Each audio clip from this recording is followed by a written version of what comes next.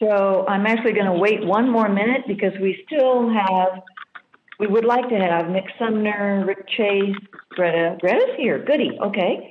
Nick Sumner and Rick Chase and Councilmember Cathcart is not quite with us yet, doesn't look like. So I'm going to give those folks a chance to chime in. Oh, Rick, are you there? Yep, I'm here. There you are, calling user 3, not on the computer this time. Nope, not this time. All right. Mine keeps breaking up, so I figured I'll just call in and watch it on TV. Well, everybody was talking about how young you looked, Rick, when you were on the computer. And they're rightly so, but I mean.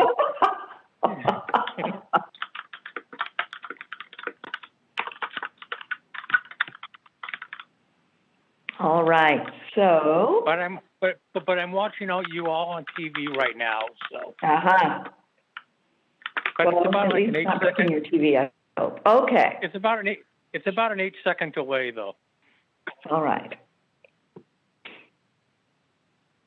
Well, I think I will go ahead and call the meeting to order and hope that Nick Sumner and Michael Cathcart can join us. Everybody else from the Park Board is present. Are there any additions or deletions? Well, first of all, let me do it officially. I will call to order the Park Board meeting of Thursday, March 11th by WebEx. And do we have any additions or deletions to the agenda? Hearing none, is there any public comment? Actually, don't see anybody from the public on the call. So we will move to the consent agenda. You have on the consent agenda 4 items. Are there any changes to the consent agenda? No. Hearing none, I will make a motion that we move that the consent agenda be approved as presented. Do I have a second? Yes, I'll second that. Thank you, Jerry. Jerry seconded. All those in favor say aye. Aye. Aye, and raise a hand and whatever. Aye. Very good. All right. Opposed? Okay, the consent agenda has passed. We have with us today Dave Nelson from Land Expressions, and I asked Land Expressions to attend this meeting because I wanted to thank them. This windstorm this last one hit us harder than the first one, the one that got more national press and the one that got more national help with funding. And this one really in particular nailed parks. I think it had Comstock in its bullseye, but it was hit also in Manitou and other places in the city. And in an era in which companies are having to watch their bottom line and be so careful, Dave Nelson, who is known to many Park and Rec staff as a mentor of many landscape architects on staff and in the community, stepped forward with Land Expressions and helped us out pro bono and got those stumps those logs cut and those stumps maneuvered in such a way that they could be removed and just stepped up to the plate. And that kind of community mindedness, especially in an era in which people are watching their bottom line, is just way and above board, I think. So, Dave, I wanted, on behalf of the Park Board and the Park and Rec staff, to thank you. I wanted to thank you very much. And I wish we could give you a round of applause instead of silly little stickers, but hooray, thank you so much. For what Land Expressions did, I want to publicly acknowledge our appreciation for your community mindedness. So thank you very, very much for being such a team player. Thank you. So, all right, we will move then to the financial report. And Mark Buning. Well, good afternoon, everybody. Today, since we didn't present a financial report last month, you get 2 of them this month. And so we will be presenting a brief high-level look at the 2020 year end and also 2021 year through February. So let me share my screen and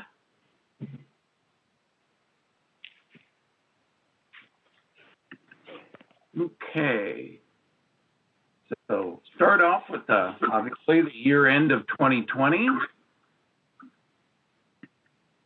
So our first slide here, we see here the graph reflects that our 2020 expenditures were significantly below our budget.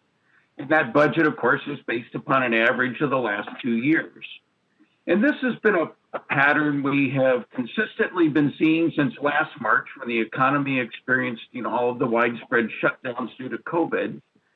And due to our greatly reduced demand for temp seasonal labor, our reduced capital expenditures, and really exceptional tight cost containment, department-wide, our 2020 total expenditures were approximately 70% of our 2019 total expenditures. So it had definitely a significant impact. Our second graph, we look at our revenues, and it says we see significant reductions in revenue in 2020. Overall, our revenues were about $5 million less than in 2019.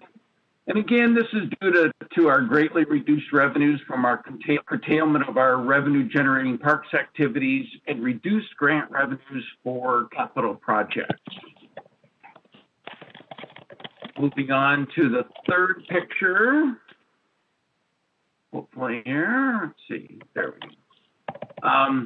Our third graph here, we see we're comparing our total 2020 revenues to our 2020 total expenditures.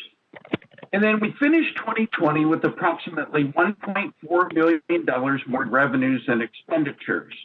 And then this positive contribution to our fund balance reserves will look forward to assist us as we anticipate a reduced or flat general fund transfers in 2022 and 2023 due to our reduction in expenditures kind of across the board at the city. Are there any questions about 2020 year end for the Parks Fund before we take a look at the Gulf Fund? All right, hearing none, we look at our first graph here for the Gulf Fund. We see in this graph the 2020 actual expenditures were significantly below the historical budget average. 2020 expenditures were about $97,000 less than in 2019 year end. So again, a lot of the same thing, holding costs across the board, being very careful about what was being expended, significant savings in temp seasonal labor. So we see that reflected here. Looking at our revenues now, the 2020 revenues reflect a great year at the city's golf courses. The 2020 revenues actually exceeded the historical budget average and exceeded our 2019 actual revenues by over $500,000. The year-end balance in the facility improvement fee was reserved was over $1 million, and this, of course, is reserved for future debt service payments on the SIP loan taken for the rehabilitation of the golf course irrigation systems. And then our last graph here for 2020, this reflects our actual revenues to actual expenditures. The 2020 revenues over expenditures were approximately $960,000. In comparison, the 2019 revenues over expenditures were approximately $350,000, a difference in improvement of over $600,000. Are there any questions before we move into 2021? All right. Here we go, our introduction to February these are the financials for January and February, year to date, for 2021. So our first graph here reflects our actual expenditures through February, and actuals were about 84% of the budget. And then I wanted to note that throughout this month's presentations, we'll be comparing current time period to equivalent time periods that were not shut down due to COVID. That all those shutdowns happened in 2020 near the end of March. So we're, again, comparing some different circumstances and situations. So looking at our second graph, we see our year-to-date revenues compared to the budget average. They're quite close, with 2020 actuals about 94% of the budget. Expenditures through February 2020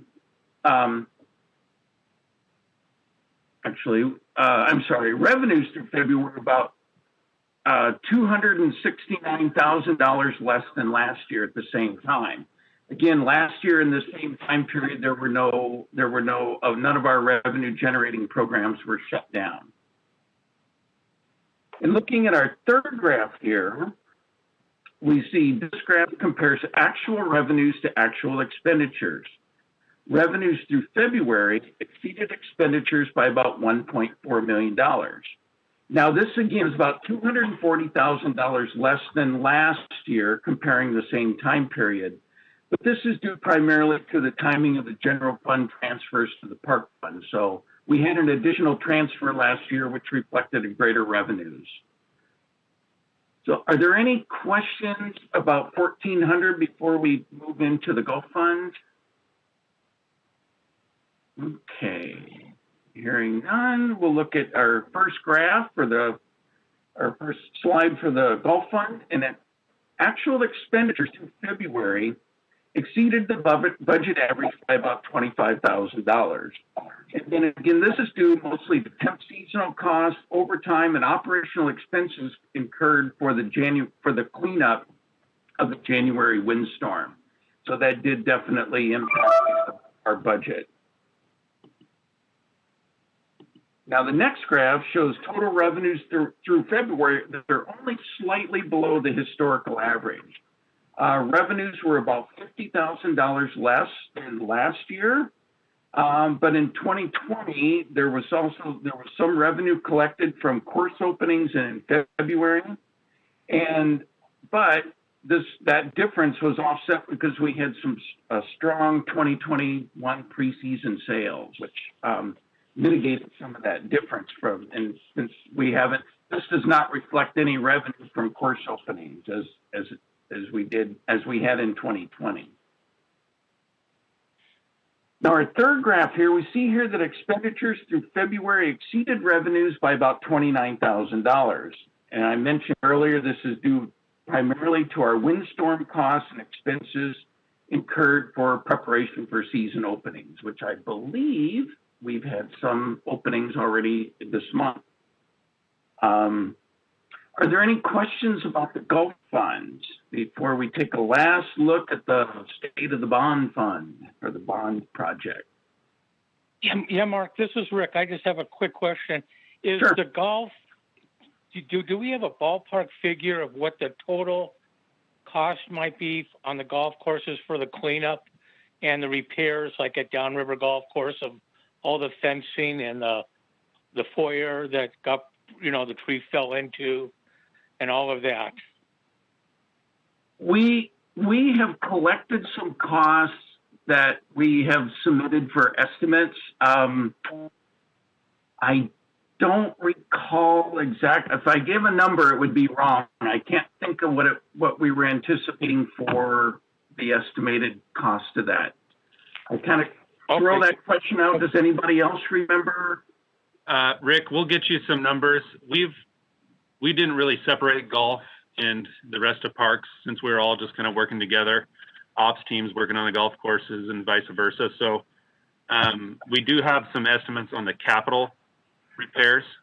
So we can get you some of those updated numbers, but they're tens of thousands of dollars so far that have been expended. Okay. Yeah, and what we've incurred so far has been mainly labor costs and some costs for material and supplies that we needed to immediately do, tree cleanup and turf repair and things like that. But there are some capital costs that will be lingering into the rest of the year.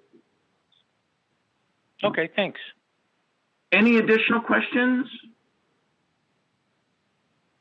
All right, looking at our last slide, this reflects the status of the Riverfront Bond Project through February. And then we see here the remaining balance in February after our actual expenditures and our encumbered or committed funds is about $677,000. So that concludes the financial report. Are there any other questions or comments? Well, thank you, Mark. Well done. Thank you. you know, golf continues to be the star, and I know that I've heard a lot of buzz about people signing up for lessons, so I think that's going to continue to be a revenue generating program for us. So the next next action item, rather, on the agenda is a special action item. It is a Park Board Regular Standing Committee meeting notice action item. And for those of you who are wondering why this isn't under bylaws, this doesn't concern bylaws as much as the notices for the meetings in accordance with the Open Public Meetings Act. So let me give you a little background. Currently, each of the Park Board's regular standing committee meetings are noticed as special meetings of the Park Board. This practice was initially employed in order to maintain Open Public Meeting Act compliance in the event a quorum of the board, that's 6, was in attendance at any given committee meeting.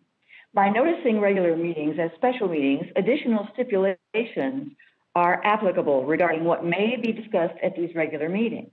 As a special meeting, no discussion may take place on an item not noticed on the agenda, and no changes may be made to the agenda within 24 hours of the meeting start time. So it really kind of ties our hands in a way if we need to move an item from discussion to action because something, you know, has come up and we need to get moving faster. These special meeting conditions can impact the efficiencies and flow of the communication allowed under OPMA for regular meetings. So this recommendation that I'm about to make will allow the standing committees of the Park Board to be noticed as regular meetings, as long as the meeting is convened at the respective regular committee's scheduled time. For example, golf, finance, land, recreation, riverfront park, and urban forestry all meet on a regular monthly basis. You'll notice that the Joint Arts Commission and the Development and Volunteer Committee are not in bylaws, are not part of this list because they don't meet on a regular basis. So the special notice would still apply to them. So I'd like to move that we omit the special meeting of the Spokane Park Board notice from the Standing Park Board Committee meeting notices and agendas, as long as the meeting is held at a regularly scheduled time for that committee. Is there a second? Okay, thank you, Kevin. And any discussion or questions on this? All right, it's a procedural thing. So all those in favor of this special action item, signify by saying aye or raise your hand. Aye. Aye. Aye. See, okay, any opposed? All right, no opposed, so thank you, it passes unanimously. And we will move on then to our committee reports and Rick Chase with Urban Forestry.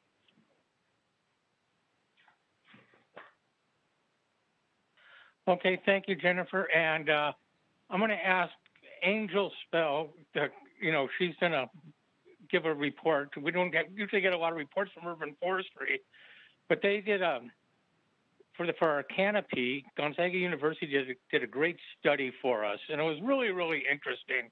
So I asked her to come to this meeting, which she comes anyways, and to go ahead and give the report of that. So go ahead, Angel. Thank you, Rick. I am going to attempt to share my screen. Please let me know if I fail or succeed.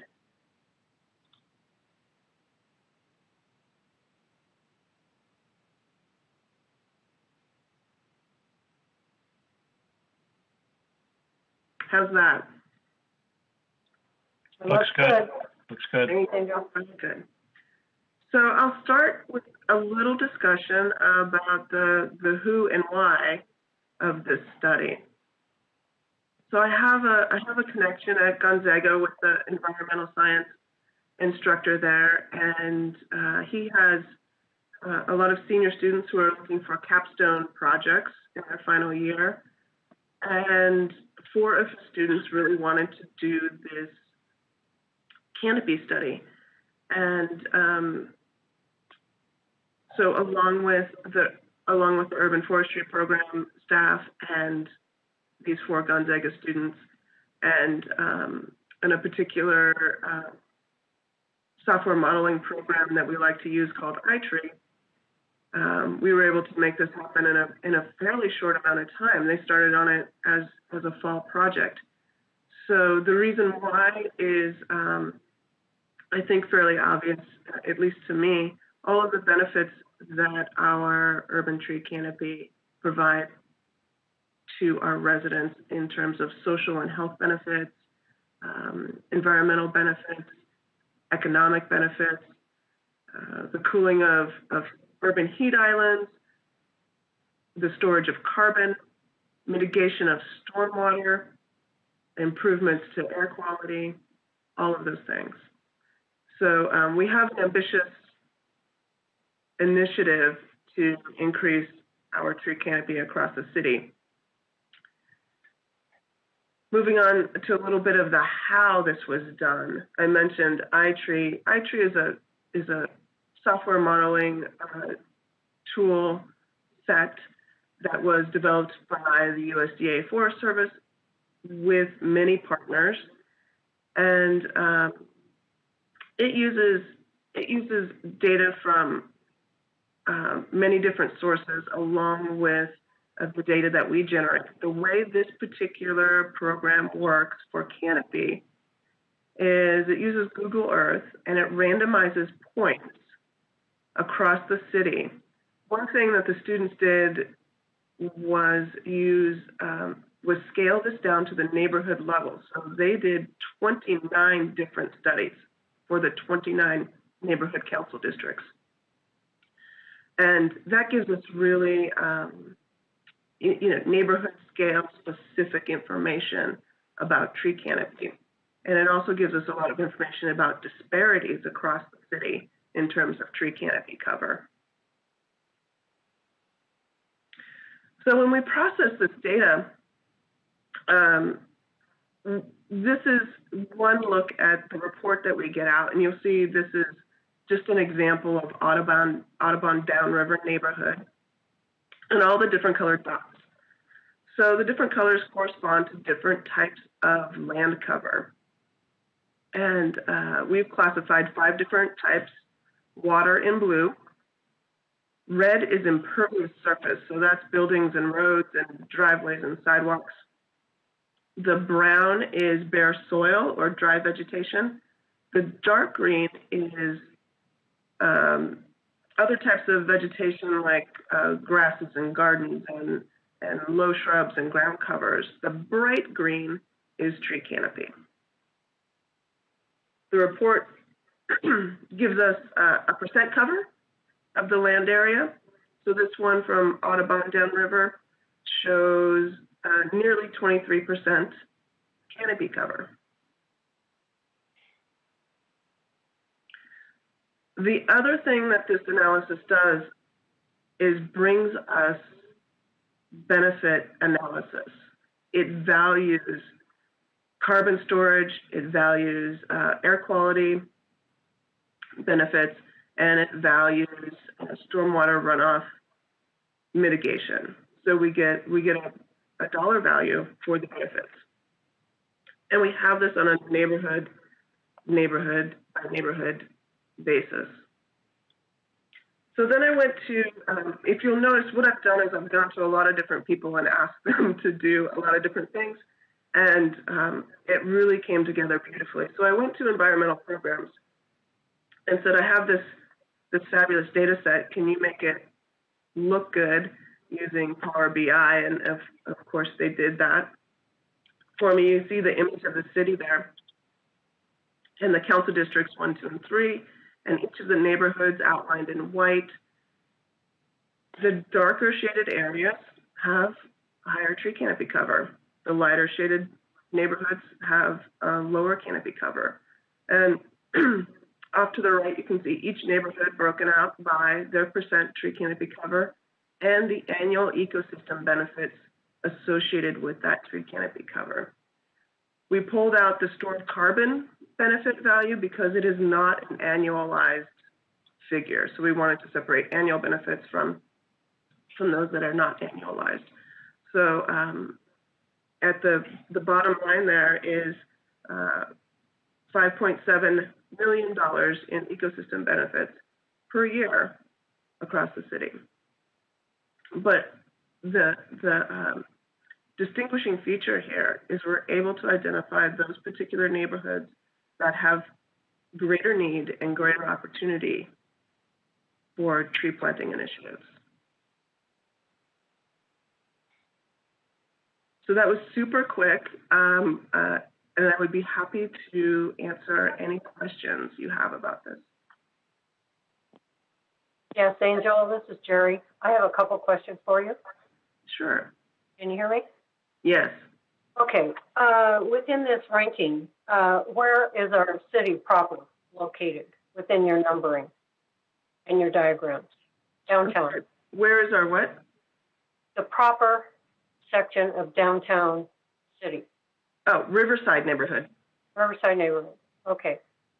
Within That's right that, in the center. You can see that light area right in the center. yes. Okay, got it. All right. What did we discover there? So Riverside is 7.8% canopy cover. Okay. What within this also, you said you can assess care and maintenance and that type of thing. So within the city proper, did anything resonate that was not being cared for at this time, or that we need to address?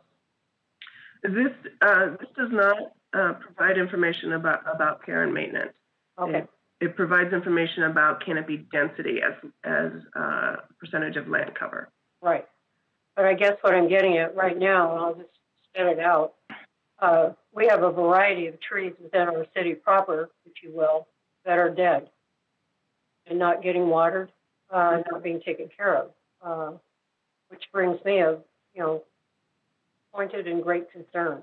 So hopefully this new assessment will be something that we as a board will be able to appreciate and understand a little bit more as you continue with this study.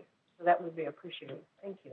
Thank you. I will say before we can, rather than putting every effort into adding to and growing our canopy, the very first thing we need to do is preserve and protect the health and condition of the tree canopy that we have. Yes, absolutely. That's why I brought it up. Any other questions? Okay, thank you, Angel. That was, for me, that was very enlightening at our meeting, and that's why I asked you to go ahead and bring it up at the park board meeting. No, okay, I think also at the.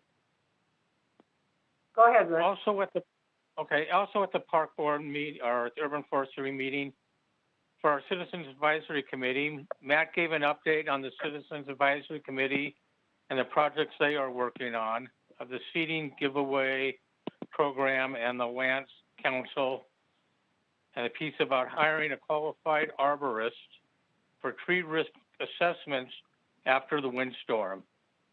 And then Katie provided an urban forestry update, which included storm cleanup and restoration efforts. There's a new part-time administration assistant has been assisting with office duties. A chainsaw safety course is being formalized with a safety team, and provided information about the hillside landslide impacts to trees at Elm and Clark. And there was no financial report available at this time. Our next meeting will be March 30th at 4:15, and maybe in person, and maybe by WebEx. We don't quite know yet. And that's all I have for urban forestry. Thank you, Rick. And again, Angel, thank you. And thanks to Gonzaga students for such great work. I think it really helps to have that visual picture of the neighborhoods and the districts. That's really outstanding. And that kind of data will be useful to us for a long time. Thank you. Right. Jennifer, can I mention another thing about the students? They are working on their final report for the project, and they've already booked 2 presentations for that. So they'll be presenting to the planning department staff at some point in the future, and also to the natural resources work group of the Sustainable Action Subcommittee of City Council. So they are booking presentation appointments pretty quickly. Excellent, excellent. I love this kind of partnership. That just makes everything better. So super, thank you. And I would like to offer my thanks Jennifer, to Yes. Angel and the Gonzaga students. I think this can become a really valuable tool for us, as we move forward with the information that we're going to gain from them. It will give us some answers that I think we've all been looking for. Yes, indeed. Indeed. Well done. All right. Well, since Jerry, you're next, go ahead and keep talking. Golf committee. All right, let me unmute.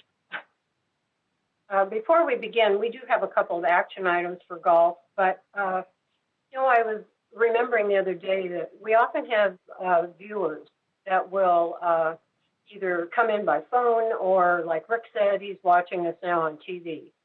And sometimes we, or I, forget as a golf committee that we're doing things and it just becomes rote, as we move through the weeks and months and with all the things that are going on. So I thought before we start with our presentation for action items, I would just like to cover, just a couple of things, kind of as a snippet. For the community at large, I think I would like to remind them that we do have 4 phenomenal championship golf courses within our city. And those golf courses fall under our park and recreation area. Right now, of course, with what we're looking at with the irrigation, we have 3 golf courses that are prominent within our historic value, if you will. And any of us at any time can research, when they started, their origin, and how long they've been in play. But we also have one golf course that's called Qualchin, and that one I kind of refer to as a fledgling. Qualchin did not open until 1993, which I had forgotten because, we had left the city and were gone for quite a while. But one of the things that we're focusing on today are the irrigation systems. And when we first started, we started with Indian Canyon Golf Course.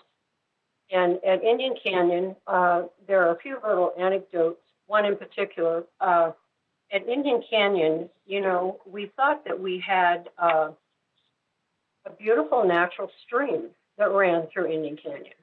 Well, it really wasn't natural. One of the irrigation connections, if you will, was not connected. So over the years, we have been losing, and I'm going to say this word, but we have been losing millions of gallons of water, not just at Indian Canyon, but at some of our other courses too. But I thought that one was most interesting. The second course that we just completed was Esmeralda. And Esmeralda, when it was set up, you remember the Rotary Group, if I remember, and Hal, you can correct me if I'm wrong, but the Rotary Group, I think, was the one that really initiated that one. And that type of irrigation system had to do with some sort of an antiquated layout. And the other thing that was missing there was some of the far-reaching areas of the forest, if you will, at Esmeralda, was not even being touched. So now where we are today, we are going to be presenting via Nick Hammond, our wonderful landscape architect and coordinator of all of these processes and things that are taking place, is Downriver Golf Course. And Downriver is an approach unique to itself. And remember now, it's nestled down along the river. Once we get going over this year and finishing up next, future things that we're going to do in golf is to really keep track of the water usage and also how we partner in the city, with other entities, which Nick is going to share as he presents today. So hopefully that gives you a little bit of background of where we are and what we have left for us to tackle.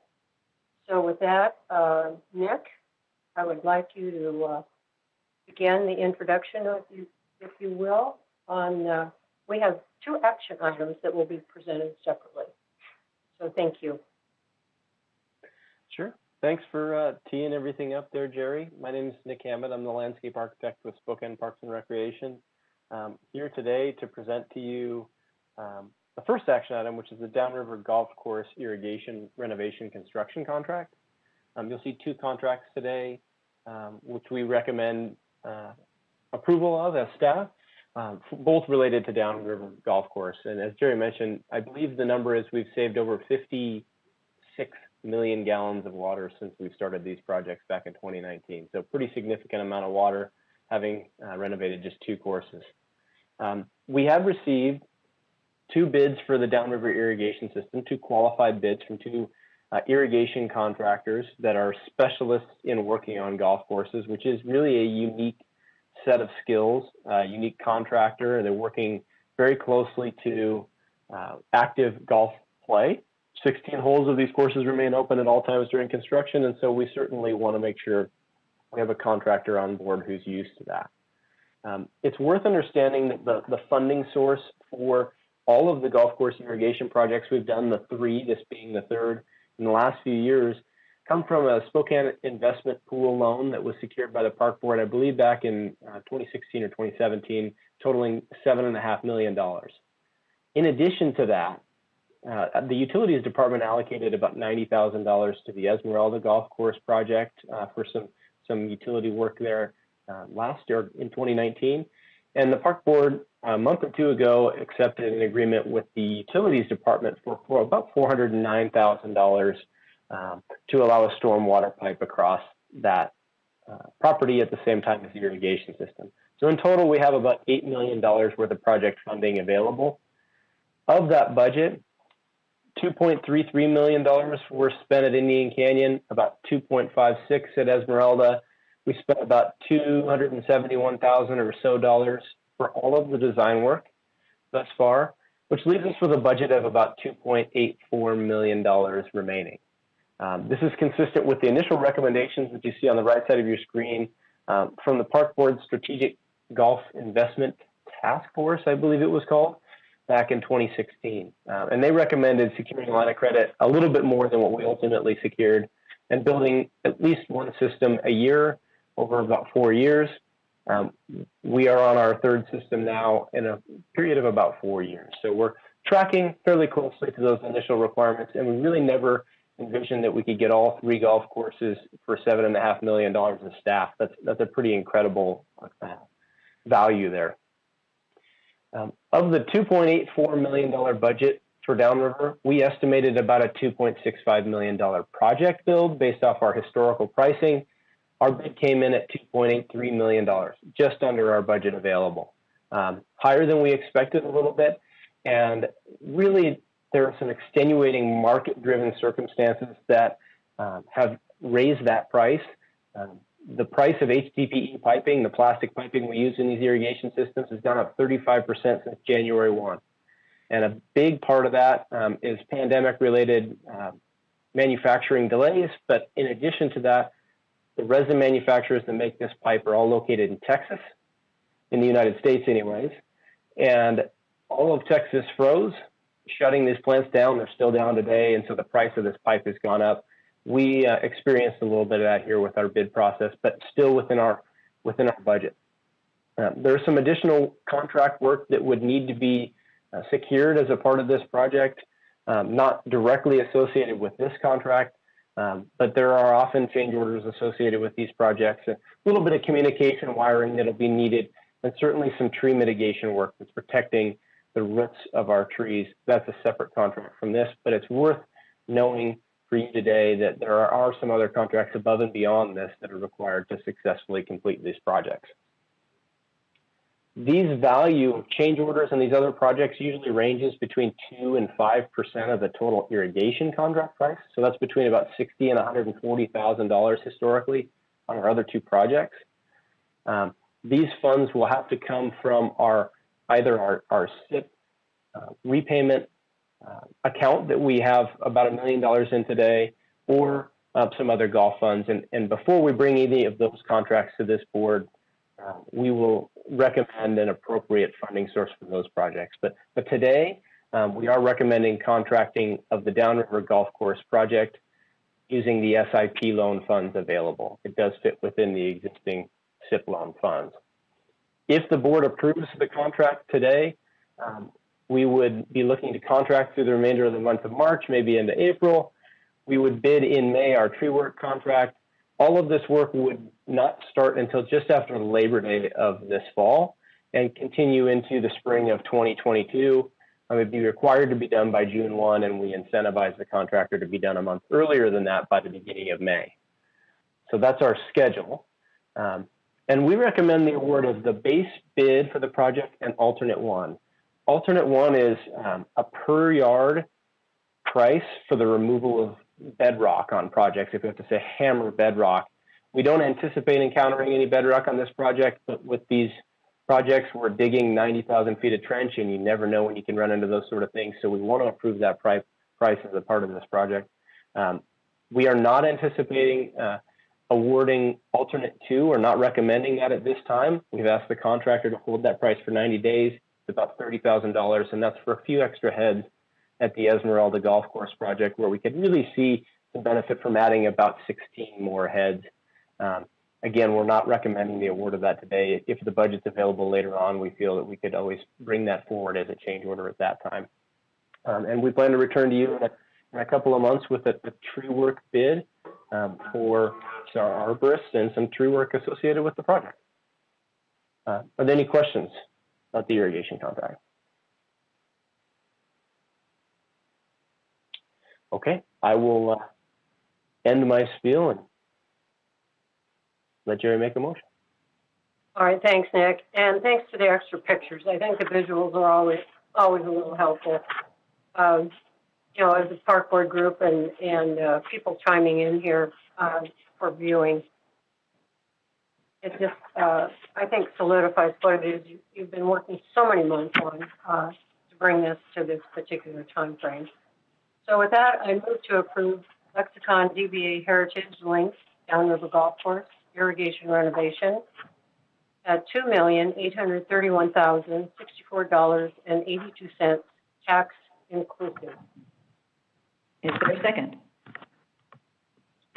I'll second. Thank you, Bob. Any further discussion or questions for Jerry? If not, all those in favor signify by saying aye and raising your hand. Aye. Aye. Good, good, good. Aye. Looks like it unanimously passes, and Chris Wright has joined us. Good to see you, Chris. All right. All right. Very good. So that motion passes, and we're on to the second. All right, Nick, it's all yours. Sure. So this is a tandem project, or tandem contract, I should say, to the irrigation construction. Of course, when you have construction, you want to have somebody monitoring that construction. And this is something we typically employ our golf course irrigation design company to do. They have experience in this sort of work, as do we, and we work together to oversee these projects. The contract amendment for the irrigation construction oversight is about 2% of the total construction price. So quite a bit lower than the construction oversight you'd see on a normal project. But then again, it's only the irrigation component. It's not building a landscape, so to speak. And so it's typically a little bit less than that. In the initial consultant proposal, we had contracted for design work on the golf course. That was considered phase 1 of his work. This is phase 2 that we're recommending award of these construction services. This is really laying out the individual heads. Where are they on the golf course is kind of a difficult thing to make sure you get right. And we don't want to just leave that to the contractor. We want to really GPS those in specifically and exactly where they need to go. And we also employ this consultant to as-built all of the conditions on the course. Where are the pipes? Where are the components? And to program our irrigation controllers in a way that make them easier to manage long-term. We always assume that irrigation controllers are automated and do this all on their own, but it really is what we say, garbage in, garbage out. The better the information we can put in, the more precisely we can water, the more water we can save, and the better the course conditions. So this is a valuable service, at least from a staff perspective. And so we would request that the board approve the add services or amendment 1 with irrigation technologies in the amount of about $54,000. Thank you, Nick. I think you covered it quite well. So with that, I would like to move to approve the irrigation redesign at Downriver Golf Course, contract extension 1 for $54,655, tax inclusive. Jerry, I'll second that. This is Barb. Thank you, Barb. Any other questions for Jerry on this one or Nick? If not, I'll call for the question. All those in favor? Aye. Raise a hand. Aye. Great. Okay, good. And opposed? All right, motion passes. Thank you, Jerry. Anything else, Jerry? Just a couple little things. First of all, I just want to offer a great deal of thanks to Nick and his team. You know, we have learned a lot from our beginning at Indian Canyon, and then progressing also to Esmeralda. And then I really appreciate Nick tagging on some things that we've been discovered at Esmeralda, because each one of these courses is so different that we just never know, you know, what's going to happen and what will happen at the very end, especially finalizing things. And then you can read in the fine print, if you take a look at things too, that Nick is going to move, you know, quite a bit ahead of time here as far as setting up our IT part. If you all remember, we've got this gorgeous and wonderful irrigation system, but without the connections through IT, which is then taken care of by the city. We really don't have the product up and running to the extent that we need to have it. So I do appreciate that. At our meeting, we had a huge group of people. We had 18 people at golf. It's because of you, Jerry and Bob. Yeah. But anyway, I just want to thank Mark Buning and Megan. They came to support us with some financial things that Mark Poirier had put together, because we're embarking on some new things. And, Megan, we personally invited her back. When we become, like Barbara said, we're going to be gone with virtual donuts, we'll actually be in person. So that was a great thing. But anyway, course openings, we have a variety of courses that are in process right now. And weather permitting, Indian Canyon usually is our last course to open. Believe it or not, we still have snow up in that neck of the neighborhood. So we're, a little bit slow getting started there. We also covered some concerns that we have. We had some theft situations that took place a few weeks ago. So we are working to see how we can mitigate that particular entity problem, if you will. And then the majority of the superintendents were there and the pros, and they just brought us right up to date as to what was going on. So anyway, with that, golf will be meeting next month at, I don't know. I don't even want to say WebEx, Barb. And we'll be meeting on the 6th of April at 8 o'clock in the morning. So thank you all. Hence the need for donuts. I think the donuts will make that committee so popular. Right. Well, we'll move on to Land Committee. Thank you, Jerry. And hello, Greta. Hi. Land Committee met on March 3rd, and I think we may have broken a record for the shortest Land Committee meeting in a long time anyway. We had no action items. We had one discussion item, which was master site agreement for Vista electrical vehicle DC charging stations. So that will likely be coming to the full board sometime in the future.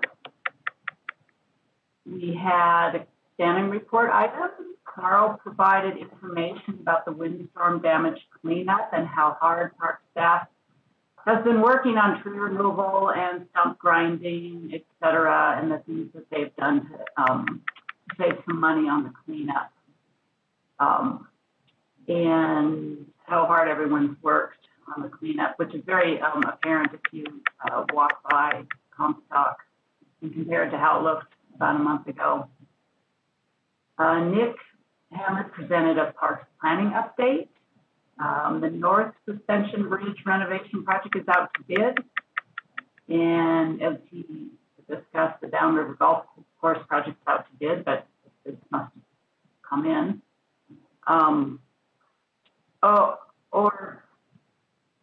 And then the Parks and Open Space Master Plan project is starting again with a kickoff meeting the week of March 14th. And the Manitou Park Japanese Garden Pond Restoration project is starting soon, and that Japanese garden will remain closed until June. And the next land committee meeting is 3:30 p.m. on March 31st, and I believe that will still be via WebEx. Thank you, Greta. Sally with Recreation. Well, okay, so Greta had the shortest in history. We had the longest. Made up for it. I just want to say what an amazing evening through 7 o'clock or something. And but we had I want to thank Jennifer and Josh for all the work they did in presenting to us, and then the rest of the committee for all the discussion. I think what's being presented is really the best scenario, and really appreciate everybody's robust conversation and really productive. And it was the longest, I think, in history. But for that, we have to take the next month off because we're still recovering. But so I don't have anything to report. I think that's going through Bob in finance. I think he's presenting that today, and Rec Committee will not be meeting in April. Thank you, Sally, and yay team for all the hard work that you went through to bring this action item, which will actually go through finance, indeed. All right, so Nick has asked me to present for Riverfront Park Committee today. He's multitasking with work at the moment. And we began the Riverfront Park Committee meeting with an effort that Hal McGlathery and Chris Wright have been bugging me about since, I think, November. And that is the proper way to commemorate King Cole for all of his contributions toward Expo, bringing Expo here, convincing the locals that Expo was possible, convincing the national committees that Expo was possible here in Little Spokane, and really transforming what was not very attractive downtown with all the railroad trestles and depots and refinery and all of that sort of stuff into this beautiful riverfront park that we have. I can't imagine a downtown transformation like that in any city in the country. It really was extraordinary. And so we began the meeting with announcing or sort of introducing a resolution to provide appropriate recognition for King Cole in Riverfront Park. And some of you know that the bridge is named for King Cole, but that's not widely known and not much talked about, and it's thought that we need to do a little something more. In discussing the resolution, it was discovered, or it was the opinion of the committee, that the resolution in some ways tied our hands in terms of the variety of options we could have for commemorating or finding a way to recognize King Cole. And so rather than endorsing the resolution, we endorsed the beginning of a process for finding the appropriate recognition mechanism and leaving that really open to all kinds of possibilities, whether it's statues or naming rights or displays that are educational or what have you. And so the motion that you have in front of you today is to approve the establishment of an ad hoc committee to evaluate all these different scenarios and recommend appropriate recognition for King Cole within Riverfront Park. So that's the motion that we have, and I would move that and ask for a second. All right, Sally has seconded. Any discussion or question on this motion? Hearing none, I'll call the question. All those in favor say aye. Aye. Aye. Aye. Great. Aye. And opposed? All right. Both Hal and Chris are here, and I want to thank you for your hard work. We did notice in the committee's discussion that we're going to use the meat of that resolution as a sort of guideline for how we're going to proceed through the process. We just wanted the process to be a little more open-ended in terms of possibilities. But Hal has been on the ground talking with people and getting enthusiasm from the community, including knowing who sort of, I don't want to say old timers, but the experienced and seasoned people are in this effort. And Chris, of course, has been in there with his legal beagle mind and helping to craft this in an appropriate way. So it's great to have you all as a part of that team. I hope you'll be part of the ad hoc committee, and we'll be joined by staff and park board members. So thank you for your efforts there. The second is the Big Belly Solar Amendment number 3 for refuse and recycling receptacles. Do we have a staff person that was going to mention anything about that? Barry, were you going to say anything? Nope. Okay. Jennifer, I think that's John Moog. And, is that John? John, is that you? He's on. I'm not sure. I'm not sure he's hearing me. Hello, John. Maybe he's not hearing me. Sometimes he has bandwidth issues. Okay. Well, I am sorry. I'm having. That's okay. Yeah, you're breaking up. So I have the language here, John, if you'll allow me. This is an amendment for the last edition for the Big Belly refuse recycling units, providing 3 of them for the North Bank and 2 for the pavilion. So the motion is to recommend the Riverfront Park Big Belly Amendment, and that's a trash can, folks. That's what we're basically talking about. Number 3 for refuse recycling receptacles in the amount of $11,680 plus tax. So that's the motion. Do I have a second? How could I not second the Big Belly? Barb is Barb. Yes, thank you, Barb. Any questions about that? I'm seeing a good thumbs up for John. All right, well, I'll call for the question. All those in favor signify by saying aye and raising your hand. Aye. Aye. All right. Good. Any opposed? Well, on behalf of the maintenance staff, we like to keep the parks clean. Thank you for the trash can. All right, motion passes. And then we have La Riviera North Bank Playground change order number 10. Barry. Thank you, Jennifer. And I'm so happy to be here with you. This should be probably the second to last change order on this North Bank project. Anything that comes after this is probably little incidental items, but we've worked really hard to get to the end, and with COVID and whatnot, trying to trip us up along the way. We have, and I'm going to share my screen with you, rather large change order, but it's been negotiated over the last several months. And it has gone back and forth between our contractor and me. I've presented this to 2 committees, the executive team and also the Riverfront Park Committee, which have both voted for approval. It basically exhausts, I should say, our budget up on the North Bank, which is exactly where we wanted to get to. We wanted to use our budget up there and get to a zero number for all of our improvements and not leave any money left on the table at North Bank. Anyway, the first part is our splash pad. And we had some changes associated with our splash pad because it was an added feature since the bid time, at least the recirculation part.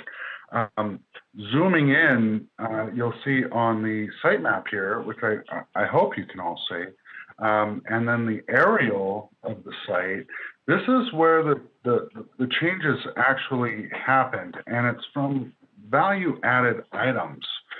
We added the Ross Kelly boulder in this area. We added the actual recirculation pump in this zone. And then we also added some lighting and whatnot. You can see some tanks over here. These are just the lids. I mean, these are ginormous tanks underground, thousands of gallons. But we needed to manipulate the landscape around it. And then, of course, navigate with the Spokane Health Department, which is no easy regulatory authority to get through. But anyway, there are many changes that are wonderful here. Mostly landscape, little bit of plumbing.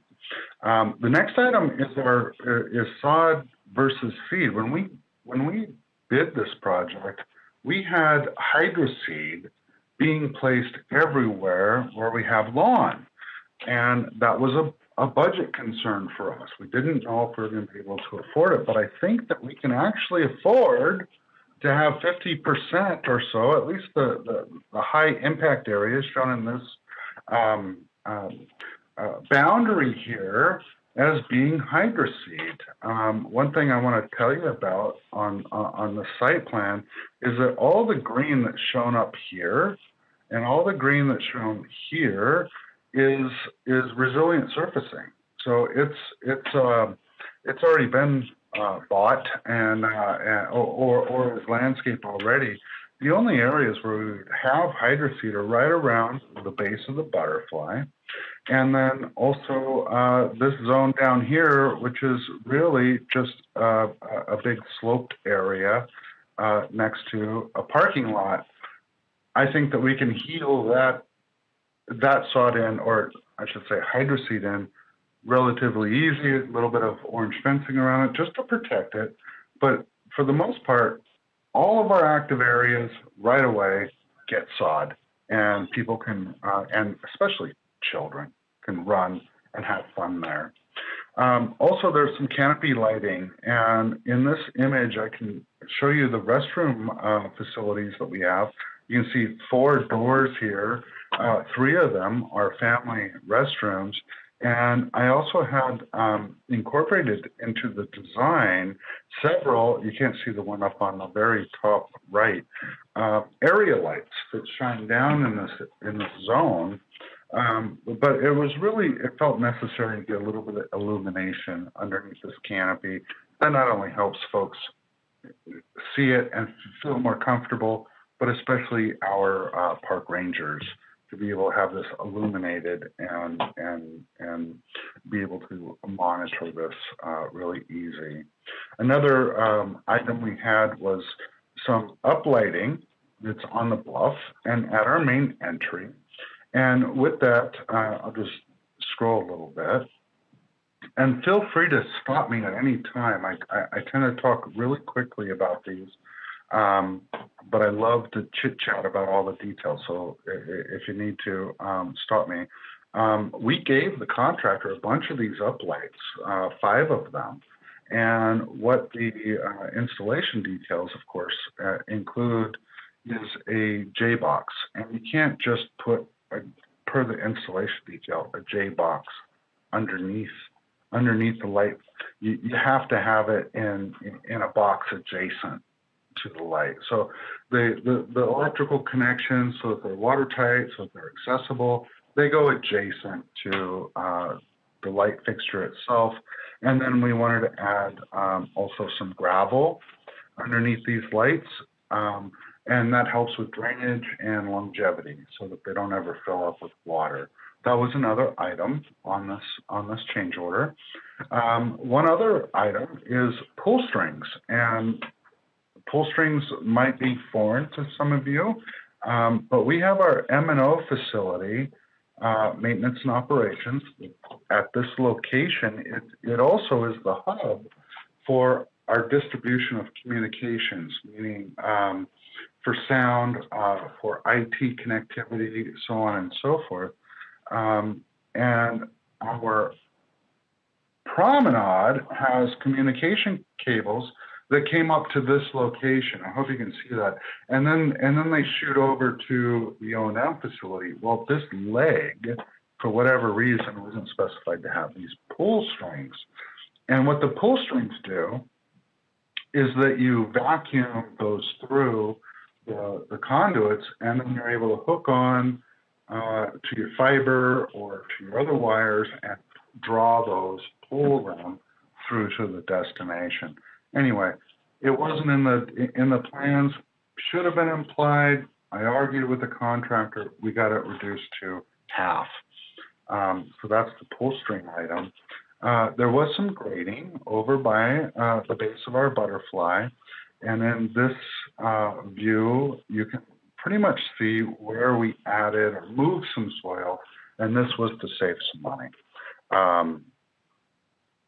the big push was to save some money. The other part is aesthetics and being able to hold up the slope of the switchbacks that are coming down from the new podium project.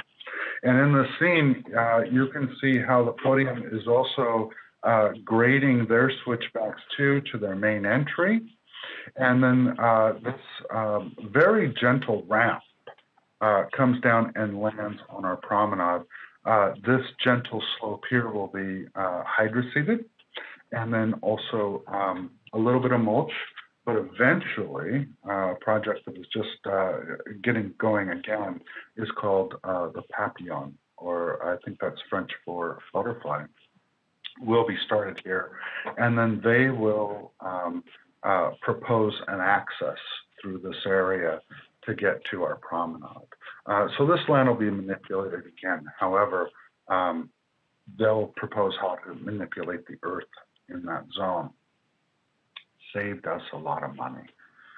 Then there's some curb marking. And this is an image from our parking lot, from our main entry. In the background, you can see the intersection improvements at Washington and North River Drive. And what we see here is it's actually one of our trucks that are sitting in the driveway, and they're parked right here in our entryway. And John Moog brought this up to me, and he said, Barry, if there's going to be cars parked here, we're going to have a problem with ingress and egress. We need to be able to get folks in quickly and exit them quickly and let them know that there is really no parking in this zone. So for a small fee, I think it's $300 or so, I asked the contractor to paint this curb red, and then also from this end out to the street, which indicates fire lane, which it really is a fire lane. We have to have emergency access in and out of here. Anyway, paint those curbs red, no parking. Unfortunately, we did have some more soil disposal that we had to do. Part of this is covered by our EPA grant, but I needed to get some soil removed from our site so that we could button up for the winter and then pave in the spring. Come here real soon. On the site plan, there is a little area south of our main parking lot, right in the zone, that has asphalt that goes right out into our trail system along the river. And this asphalt is actually intended for our tour train to come into the site. This is how we designed it, whenever that happens. And then the tour train would come around, make a turn, of course, come to the drop-off zone, and then be able to head back out of the site the way it came in. But folks could mistake that as a way to exit out of the parking lot. So what I asked the contractor to do was to take this concrete sidewalk here along this way and extend it, just to make this one continuous sidewalk. And then what we would do is put some planters in here or some other obstacles, decorative, of course, to make that a little more difficult for people to move through in their SUVs and whatnot, but still our park vehicles can move through. So that was one other ad that I asked the contractor to do. And then Avista came back. We have a transformer. It's behind our fences over by our M&O building. They asked Barry, we gotta have these bollards in there. It's our standard. I can't get away from it. Please install these bollards around this transformer. Seemed unnecessary, but in order to protect the transformer, we don't want anyone bumping into it. If that happens, we're liable. So that item is for bollards. And then there's this bone sculpture, and you'll see I crossed it out to 0. what we negotiated with the contractor is to take the old Dino bone from Expo. It's actually an art piece. I don't think that the artist ever intended it to be thought of as a dinosaur bone, but it looks really cool and it makes great yard art. We had negotiated with the contractor to seal up all the cracks, to whitewash and apply some graffiti sealer. Anyway, as we went through the process with them, they said, you know, we'll just take care of it. So no charge, we'll take care of it. I want to make sure that the scope, though, is in this change order. They actually committed to it, even though it's $0. So it's an added scope item, but at the goodwill of the contractor, which is T. Riviere, wonderful outfit that's building our North Bank project. The other item is general conditions, and I want to just let you know that this is an expensive item. And general conditions with a contractor is to have staff on site, labor, people actively on site, 8 hours a day, plus or minus, and equipment, watching the job, overseeing the subcontractors and whatnot. And I needed this to happen because our schedule got elongated. We were supposed to end in November, but due to some challenges in 2020, we needed to run this contract through the winter and end at the end of April. So I need these folks on site. Also, it comes with a trailer. They need a place to work out of. And then, of course, their support that goes along with that. And then, of course, our construction fencing. So these things cost money. I negotiated with the contractor for about 4 months worth of general conditions. And it comes with support back at their main office as well. This one, we call it PCO 67, which is a potential change order, and until it's approved by you, it's potential. It doesn't become a change order. But this is for what's called a PRV valve, a pressure reducing valve. And what it does is when there's a lot of water pressure in a system that's pressing up against a valve, it's static. It just sits there. And then you open the valve and the water starts moving through. And some of our pipes are 2 inches in diameter, which moves a fair amount of water, 18, 20 gallons per minute through there.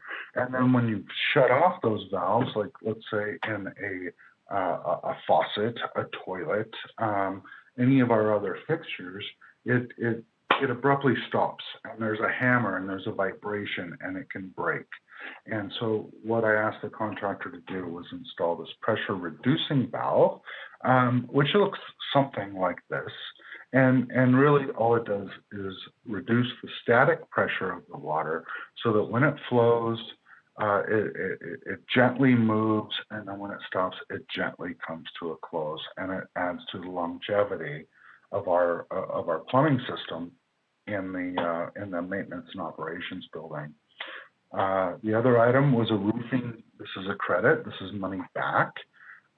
We made just a little change on the width of the panels, the steel panels that make up the roof. So we got some credit back on the labor that it took to install that roof.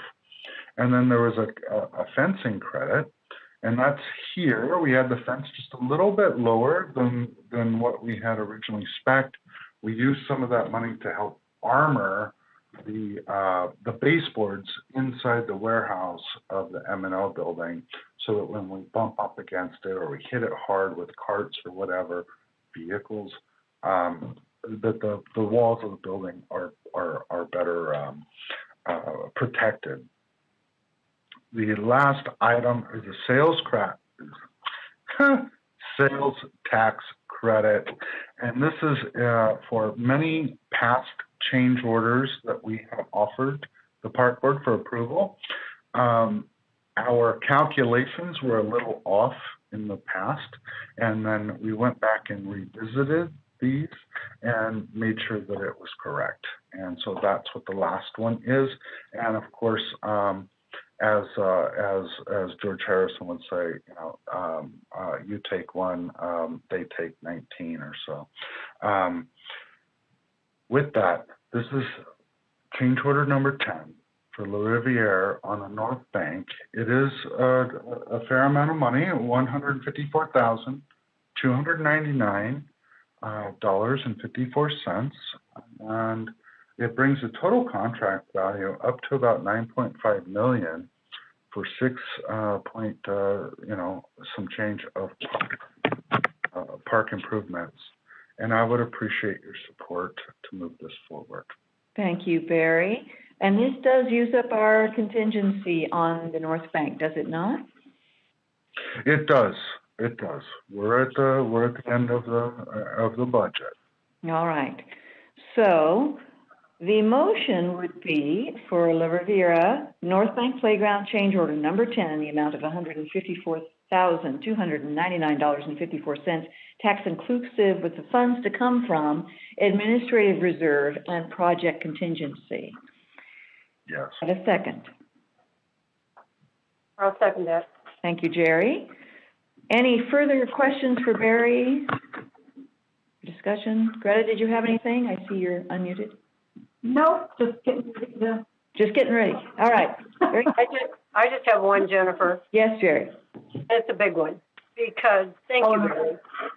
So you spend hours and hours on minuscule things, and you have the eagle eye, and I mean, just finding all those things is beyond value engineering. So anyway, Thank you, Jerry. Kudos to all your work. Thank you, Jerry. Yeah, we're going to have to find a way to keep Barry in some capacity. All right. Yes. So we have a motion on the table. I'll call for the question. All those in favor say aye or raise your hand. Aye. Aye. Okay. Opposed? All right. Motion passes. Thank you, Barry. And so the last part of the Riverfront Park Committee meeting, except of course for John Moog's presentation on how things were going, was that Amy Lindsay had a great sponsorship presentation, which Nick and I agreed should be offered to the park board, because as you're out and about in the community, you may hear or find opportunities for people to help sponsor what's going on in Riverfront Park. And this just provides you that knowledge and that information to move those pieces when it's necessary. So, Amy Lindsay, can you take it away, please? Yeah, thanks, Jennifer. Can you hear me okay? Great. I'm just going to share my screen here. All right. Well, thank you so much for having me. Today, I just wanted to go over, in addition to the sponsorship opportunities, I wanted to provide a little bit of insight into our community engagement programming for the year, all of the great things that we have planned for the community at Riverfront Park. And also, as Jennifer mentioned, I want to talk a little bit about how we work with potential sponsors from a programming perspective and from a marketing and advertising perspective. And give you some insight into how we value our assets at the park and our valuation and pricing process. And then ultimately, our board members are stewards and champions of our parks, and you're out there talking to other community leaders about our initiatives and our programming efforts. So really just wanted to provide you with as much information as possible and some insight into how we work with our paid sponsors at Riverfront and parks. So our goal is to really give you that information, and hopefully, you might be willing to make introductions and you'll know exactly how this all works from a sponsorship standpoint. So this is just I'm going to go through these really quickly, but this is just what we're planning, our programs and events for 2021. And we have it separated by season. So we're going to kick off the spring with our Riverfront Moves fitness activity with Hooptown. That starts next week. It's on Tuesdays. And Riverfront is the umbrella brand for all of our fitness activity at Riverfront, whether it's yoga on the bridge or or bar at the ribbon or stand at the pavilion. Lots of other things also happening this spring. And the summer, we will be, we're already starting to plan our drive-in fireworks event with the county and the school and the Indians. We will be doing our Riverfront Eats Food Truck Festival. We work on a fall festival with a DSP. We have our summer concert series coming up, movies in the pavilion, a roller glow at the pavilion, which is roller skating under the pavilion lights. So we're excited about potentially bringing those activities to the park, sponsorship pending, most of them. And then our winter market and winter programming and activation will look similar to what we did in 2020. We'll be bringing back our very successful winter market at the pavilion, and also our Trail of Lights. We're hoping to light up Riverfront with all the beautiful Christmas lights, welcoming people back. Hopefully we'll be in phase 4, or COVID will be a thing of the past by then, we'll see. But Numerica tree lighting is also part of that. And that's kind of just a quick overview of what we have planned from a programming standpoint. But how we work with our partners, every partnership is really customized based on what our partners are looking to do and accomplish. And again, it's a marketing transaction. They're paying for advertising at the park and integration with our brand and association with our brand. So that includes on-site promotions, year-round presence potentially at the park through displays and signage. Media is an important aspect of that, cross-promotions, recognition, and of course our marketing collateral on social media is so important these days. Hospitality and special events. We work with partners on providing potentially attraction tickets or concert tickets and complimentary venue rentals, and then just other grassroots marketing initiatives that we would work with them directly on, but that they may have ideas for. This is just an example of some of the things we've done with our paid sponsors. We have a new Pavilion Light Show sponsor, and that's TDS Fiber. So they're not just paying to have their logo on our promotional collateral online, but this includes an on-site element, so it gets the company in front of their potential customers, which is exactly what they wanted to do. And there's some other elements with that agreement as well. Free carousel rides is another way that we partner with sponsors, where this is one Spokane Federal Credit Union offered free carousel rides for the community, and they pay for all of the tickets. So they fund this activity, and then they pay a booth fee. And this is a great added value and benefit for the community as well as our sponsor. Historic tours was something that we worked with Humana, and so Humana was one partner that wanted to get in front of a older demographic, seniors, and historic tours was something that we would set up in front of. People would meet in front of the visitor center. They would meet at the Humana booth and learn all about their products and services, and that was a benefit to Humana. And then 4th of July Carnival, lastly, and these are just some very brief examples. Vista sponsored our 4th of July Carnival and celebration a few years back by providing free family or discounted family day for the Carnival. So just a little bit of insight into our sponsorship sales process. Really, the big thing is understanding our partners' goals. So the first thing out of our mouths is what are your top 3 goals? That's what we want to ask them, and really then prioritizing the objectives from there. So we want them to define success. What does a successful partnership look like to them? We also establish benchmarks, and we try to figure out how we can assist. How can parks assist them with meeting their goals? All of our sponsors have different resources and assets, and everybody looks very different. So how can we help them succeed? And then we're always evaluating our success and potentially refining our sponsorship programs and assets as needed. and we want our partners to be very happy. The way we value our assets is a CPM model. This is pretty standard practice in the industry, in the sponsorship industry. So typically, a CPM is cost per 1,000 impressions, and generally, $10 per CPM for a media mention is how you might value a mention in the media. $5 would be per CPM is website recognition and social media recognition, a tag.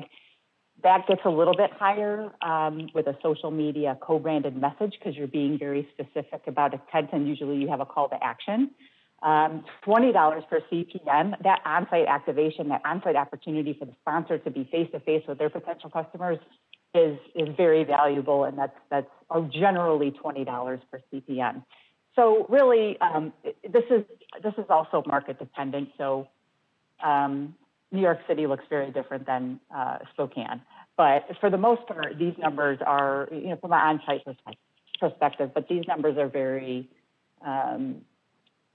are industry standard. And budget relieving assets also, if that's part of the agreement, that could be services or products or cost savings. Those are typically valued for $1 for dollar. So what we do with our partners, we always, after an investment, we provide a post-analysis report, which includes an ROI analysis. So we generally provide a packet that shows pictures of the partners activating, snapshots and reports from social media mentions, and their information on our website. But you can see how these are just all of the elements. This one was from actually our Manitou Lights sponsorships, which the initial investment was $5,000, and we've itemized every promotional aspect that we promised in the contract. So we know exactly how many impressions through KHQ the TV ad experience. We know how many impressions the Friends of Manitou event landing page had. So ultimately, we come up with the benefit based on the CPM analysis, which was $7,700, and of course, we want the benefit to be higher than the initial sponsorship investment. And this, the ROI for these particular sponsorships were about 55%. So this is just a great takeaway for a sponsor to have. It shows the value they can provide it to their leadership team, and hopefully they'll want to partner with us again. So again, our sponsorship funds, we're hoping to make connections here, and perhaps the board can help with introductions. You know where I am, but our sponsorship funds help support the park's legacy and our programming mission, which is providing an added value and elevated guest experience, and really giving the community an informational, educational, entertaining, or cultural experience. And again, our partnerships are highly customizable and are really developed to align with the park's mission and fit our partners' strategic business goals. And this is me. You know where to find me. I am more than happy to talk to each one of you to dive into this in a little bit more detail if you'd like. But thank you for your time, and I appreciate it. Thank you, Amy. Thank you very much. Very informative. So Riverfront Park closed with an update from John Moog, and I won't go into that for the interest of time. Suffice it to say that we can do more than we have been doing once we move into phase 3, and I'm very excited about that. The next RFP meeting will be April 5th, and it will be at 4 o'clock, not 3 o'clock. So just wanted to highlight that. That's because of some work conflicts. So those of you who want to attend, make sure that if you're attending a committee meeting, you let Pamela know. We do need to sort of watch our attendance to make sure that, since every committee has 4 members on it, make sure that if 2 people attend, we don't accidentally have a park board meeting. So do let Pamela know and kind of watch our numbers there. Help me with that. All right, we're going to move on to Finance Committee and Bob Anderson. Hello, Bob. I just thought I better unmute. The Finance Committee met Tuesday, March 9th at 3 p.m. All committee members in attendance. It was a WebEx meeting. We did have a action item as Sally stated earlier, it started with the rec program or the rec committee. And Josh and Jennifer gave us such excellent options. I think like little kids in a candy store, we started looking at all these options, asking questions, and all of a sudden it was 7 o'clock at night and we set a record. So we asked Josh and Jennifer to streamline it and come back with a different option or with a slightly different program, which they did. And they're going to bring it to, they brought it to finance, it was approved, and they're going to make their presentation tonight. So again, thank you for all your efforts, Josh and Jennifer, and take it away. All right. Thank you, Bob. I will start us out. I think that Josh is going to share his screen. There we go. All right. Perfect. Okay, so we're doing a deep dive into aquatics. We tried to make this as punny as we could to keep it interesting. So with phase 1 and phase 2 guidelines, it is allowing for aquatics facilities to reopen. And so what I hear is phase 3 will be coming soon. So we're excited about that as well. Spokane community has been without outdoor swimming pools for over a year. And that just can't continue into 2021. So we believe that it is fundamentally important to provide Learn to Swim programs and access to our aquatics facilities for our community. Historically, parks department revenues have supported subsidized programs like aquatics. However, this year that we're still in the pandemic, we're still not at pre-COVID-19 levels of revenue. That has a lot to do with us following the reopening guidelines. So we're not able to offer all the programs that we typically do, and the programs that we do offer have limited capacity, which affects our revenue generation. Spokane Parks and Recreation is confident that in 2021, the Parks Fund has the capacity to support a fundamental or foundational service model approach for aquatics within its own budget. Keep in mind that this foundational approach is not ideal. We realize that it's ultimately also not where we want to be for the season of 2021. But this is much more than we offered last year, as we offered 0 last year for swimming. And we wanted to provide an approach that we could offer with no other outside funding sources, but also an approach that we can build on if outside funding sources become available. And we hope that they will. And I'm going to hand it over to Josh. He has done such a phenomenal job with this presentation, and he is going to talk us through all the regulations, the guidelines, and the approaches that we have moving forward. So thank you, Josh. Yeah, thanks, Jennifer. I'm part of a really awesome team, and I enjoy all the work we've done together. And thanks, Park Board, for letting me present to you tonight. So in all of our phases of our goal, all of the phases that we've been going through with our aquatics reopening plan, our goal has always been to develop, coordinate a safe reopening strategy for our aquatics facilities to provide an equitable space for all, benefiting the emotional and physical health of our community in a fiscally responsible way. Some items I'm going to cover tonight is what the COVID opening protocols are for phases 1 and 2. We do not have any provisions for what phase 3 looks like at this point. But at least right now we know if we end up going back to phase 2, what our plan, what we have to plan around. A foundational service model, like Jennifer said, I'll show you that, and then what the financial impact is and possible opportunities moving forward to summer. So right now, currently, water recreation facilities are allowed to open in phase 2. We would need to cover a few bases before we're able to open. We need to develop a comprehensive strategy plan to include COVID-19 exposure control, mitigation, and recovery. We need to ensure that there's 6-foot minimum physical distancing required for all activities, for patrons and for staff alike. People of the same household may occupy the same lane or section of the pool. People from outside of household, we'll ask them to physically distance. Implement other prevention measures such as barriers to block sneezes and coughs where physical distancing is not possible. We'll continue using face coverings such as masks and cloth coverings. These are required at all times at aquatics facilities. Face coverings may be removed when people are in the water and maintaining that 6-foot physical distance. Aquatics facilities right now all need to be appointment-based, reservation only. And so building a reservation appointment only platform within our Civic Rec that we currently utilize for adult lap swim and open swim. And we'll need to follow capacity restrictions, which currently for our facilities, they're set for a 50 people maximum. And then there's specific guidelines around specific programming that we offer. So I just wanted to cover some of that.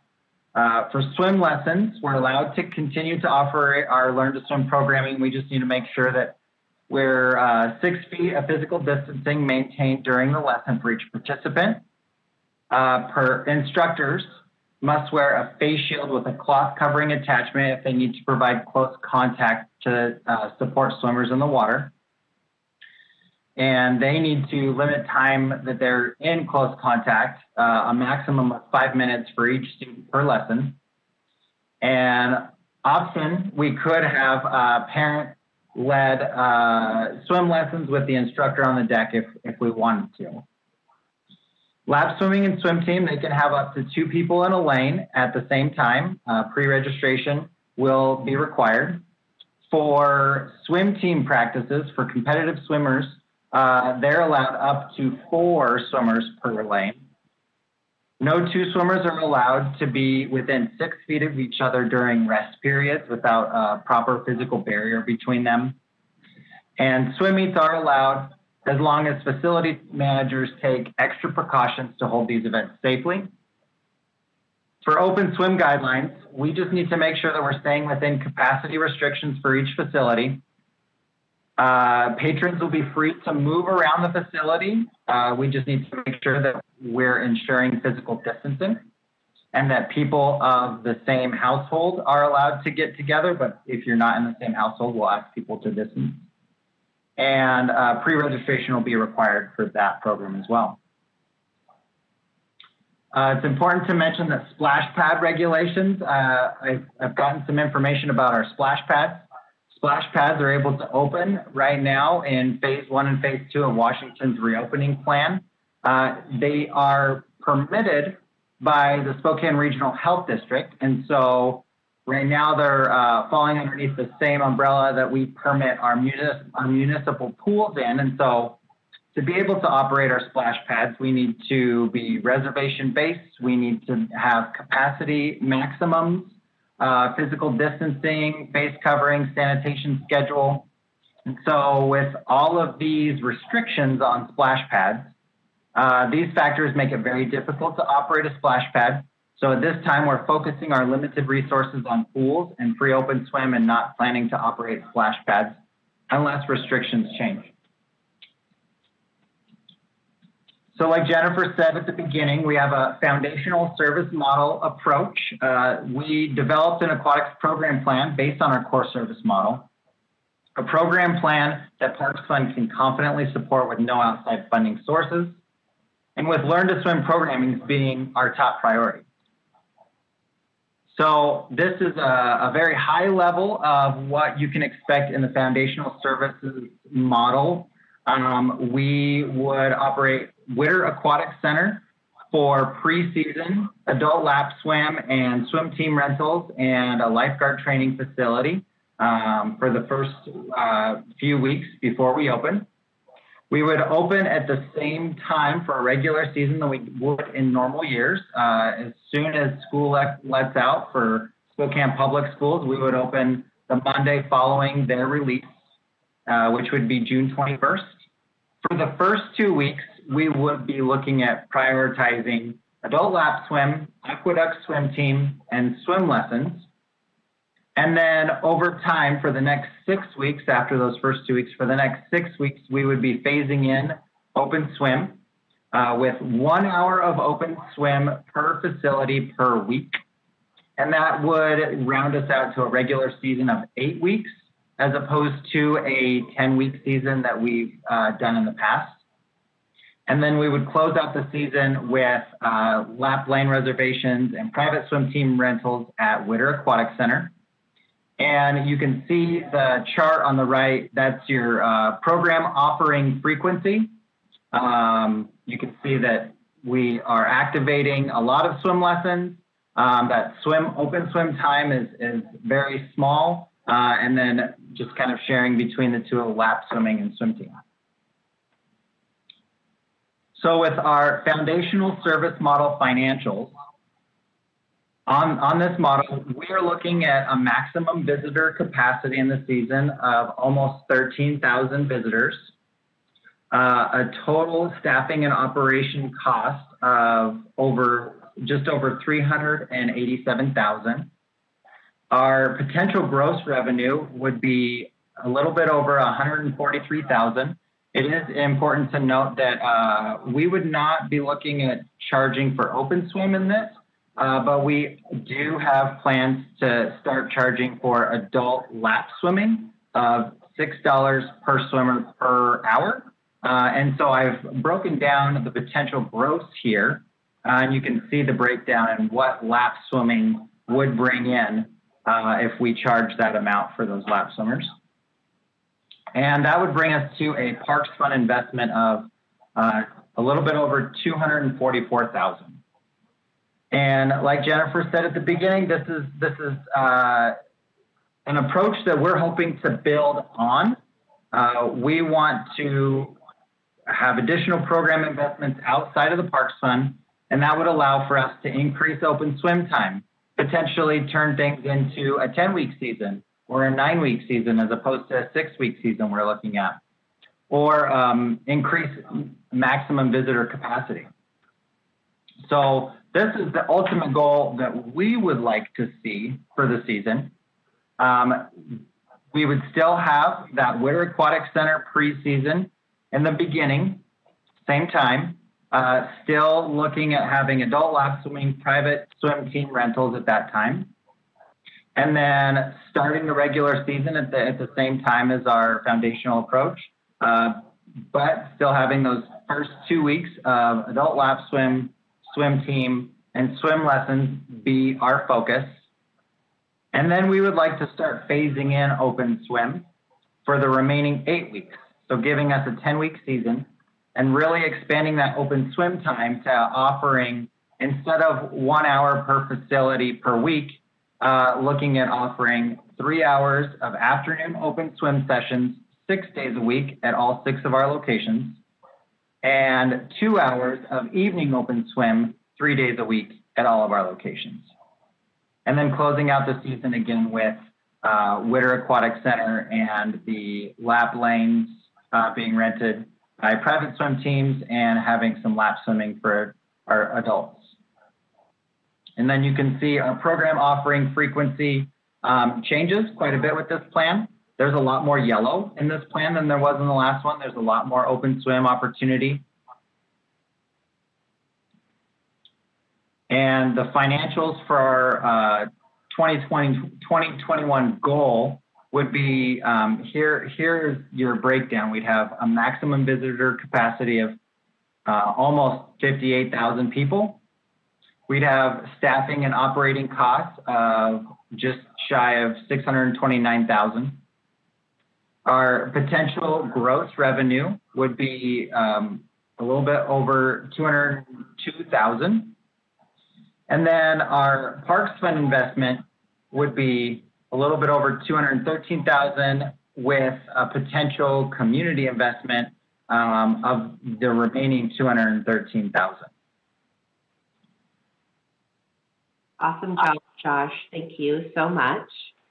Before we open it up to any questions that you guys might have, just to kind of circle back, we are, also to touch on the max capacity. We're very hopeful that in phase 3, those capacity numbers, those 50 people maximum per pool will go up. So hopefully we will be able to increase that maximum capacity for the season based on whatever the phase 3 guidelines are. So we're excited to see what those are.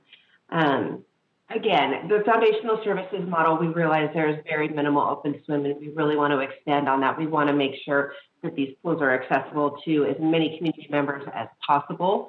So if and hopefully when those opportunities present themselves for additional funding, we would love to build upon the number of weeks in the season, bring it back to a 10-week season, and increase that percentage of the pie of open swim so we can provide access to more of our community members. Great. Thank you, Jennifer and Josh. My goodness. I think Bob had a question about whether you guys are still going to be closed on Sundays. Yes, in both options, we are closed on Sundays, and Josh can speak to that a little bit as well, but it was basically a data-driven decision. Sundays are historically our lowest attended days of the week.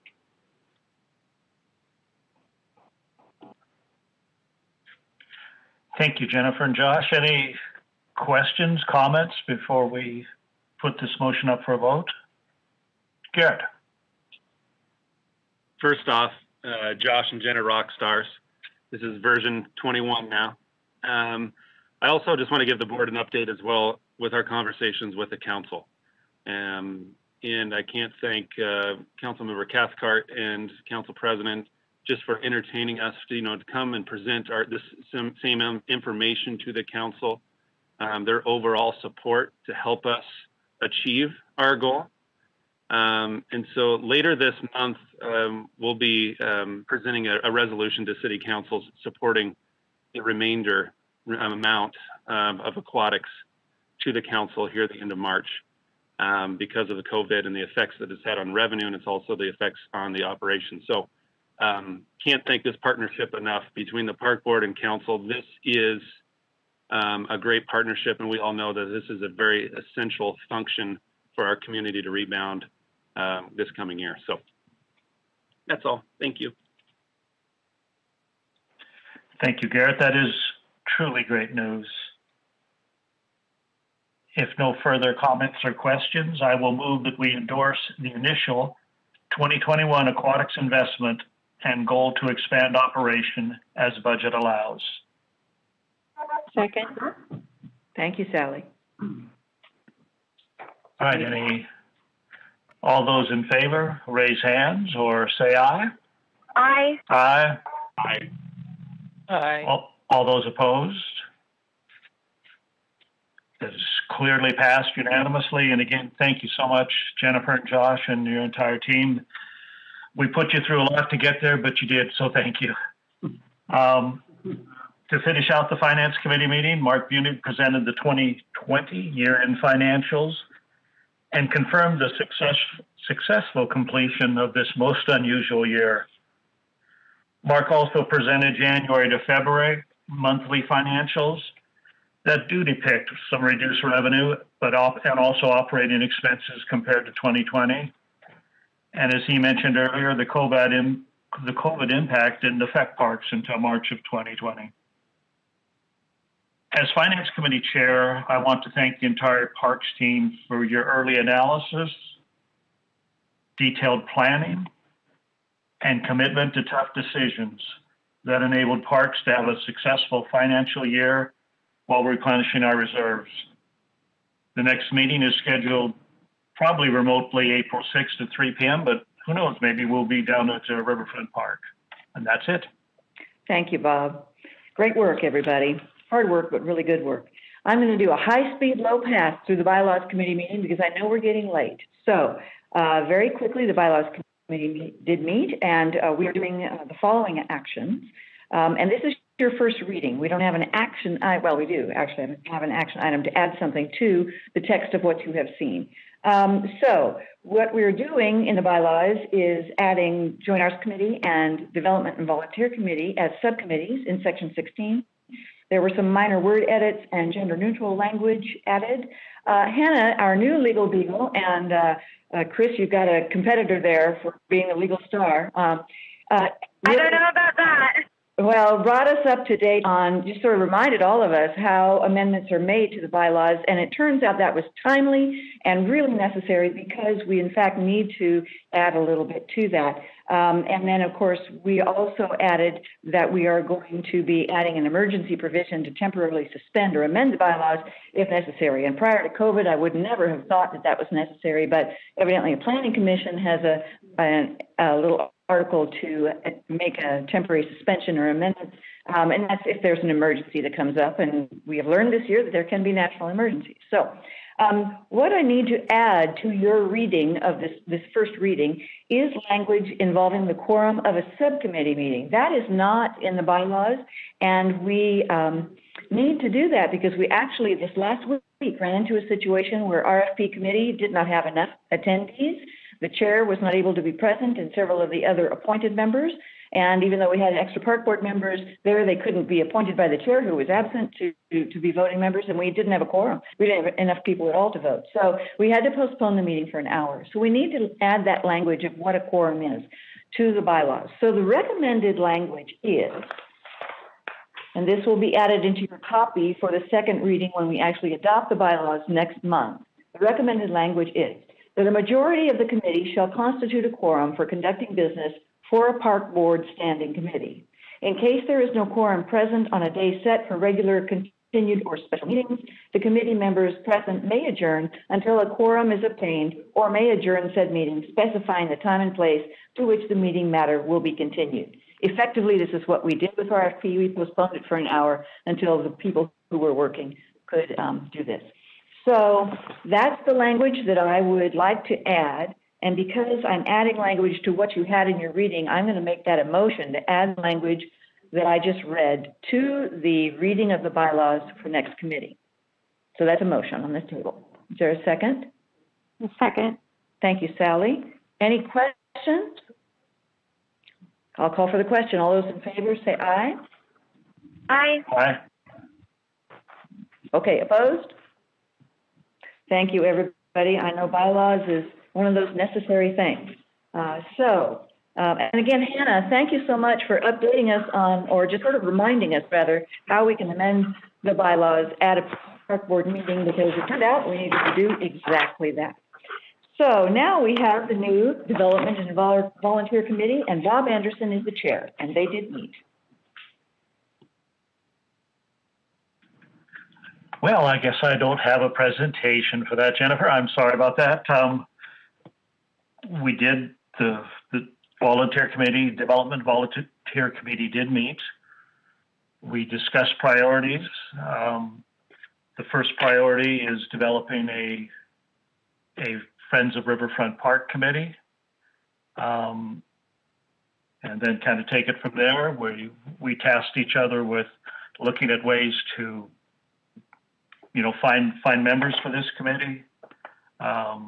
We talked about the various duties the people of Riverfront Park, the committee would do, from fundraising to, helping at events. And somebody suggested maybe they'd even want to pull weeds, so there'd be lots of different activities for these members to do. We discussed other options, moving ahead to the various other things we could do. And I apologize, Jennifer, for not having a more detailed report on that committee. That's okay. In the interest of time, that was just right. So thank you for that, Bob. It is still in development, and I believe there are minutes of the meeting that you all can look at if you need to. We also did take a look at the text of a draft of a letter to invite people to be part of Friends of Riverfront Park. So that meeting does not meet on a regular basis, but we will be letting you know in accordance with the OPMA when it next meets. So I'm going to segue right into my president's report, and I just have a couple of quick things. Number one, please do let me know as we begin to enter into these phase 3 openings that if you are uncomfortable meeting in person until you've had your vaccine or until certain circumstances are in place, let me know. I value your input, and I want to honor wherever you are in this. This is a crazy situation with COVID, so whatever your comfort level is, that will be listened to. Please let me know if you have concerns. Secondly, March 18th, there will be a special park board meeting. I wanted to remind everybody of that at 3 o'clock, and that's on the food contract, the concessionaire for parks. March 29th, we have a study session at 1 p.m., and that is on the parks and open space plan. So just reminding you of those items on your calendar. And finally, I can tell you that we're going to take a good hard look at urban forestry this coming year. We're going to dive down to the root of the problem and see what expectations are for planting trees, making sure that everybody's on the same page for protecting those assets. We're going to make sure we're not barking up the wrong tree on any of that and leave no leaf unturned as to what we can do to improve things. And that would be the good thing to do, right, Garrett? So with all those puns, I'm going to quit there, but stay tuned for an urban forestry deep dive, as they say. So Greta, conservation futures. Anything to report? Yeah, I do have something to report. We, the Land Evaluation Committee for Conservation Futures, met on March 3rd. And for those of you who don't know, I'm a member of that committee representing City of Spokane. And at that meeting, we took care of a couple items. One of them was we voted unanimously to recommend holding off on pursuit of any remaining properties on the 2016 Conservation Futures prioritized acquisition list, excluding those that are actively under negotiation or contract. And the other thing we voted on is a schedule for the upcoming Conservation Futures nomination round and evaluation round. And the nomination period is May 1st through July 31st of this year. Both of those recommendations need to be approved by County Parks Director and Board of County Commissioners, so they're not final yet, but that's what we did at our first meeting. And that's my report. Super. Thank you, Greta. I'm trying to see if we still have Barb with us. She had other work things come up or another meeting, and she is no longer with us. But the foundation report on accounts, I believe, was included in your agenda packet, so you can take a look at that. We did recently have a foundation meeting to take a look at how we move forward post-campaign, and that those conversations will continue. That was just a conversation more than a committee meeting. All right, City Council, Councilmember Cathcart, do you have anything to say?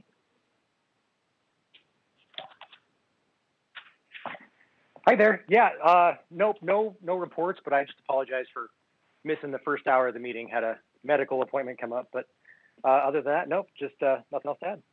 Well, we're glad for your participation here. And again, thank you for the role you've taken with supporting our aquatics attempts at reopening. And we enjoy thinking about how we can do that more now that we're moving into phase 3. So thank you for your help. Mr. Jones, absolutely. Garrett Jones, Director.